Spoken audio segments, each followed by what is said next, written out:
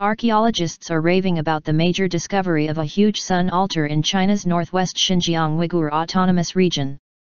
The Bronze Age altar dedicated to sun worship was first discovered in 1993, but excavations did not begin in earnest until late last year.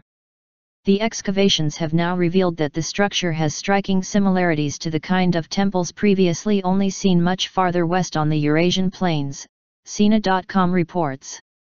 Sun temples were built by the nomadic tribes that once roamed the vast Eurasian steppe, however, no such temple has previously been discovered this far east.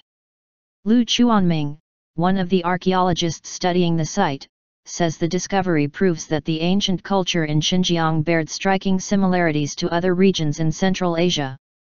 It confirms that the Central Plains culture reached the foot of the Tian Shan Mountains, in the Bayan Bulak grassland, causing the Silk Road to reach all the way to the throat of the country, Chuanming said.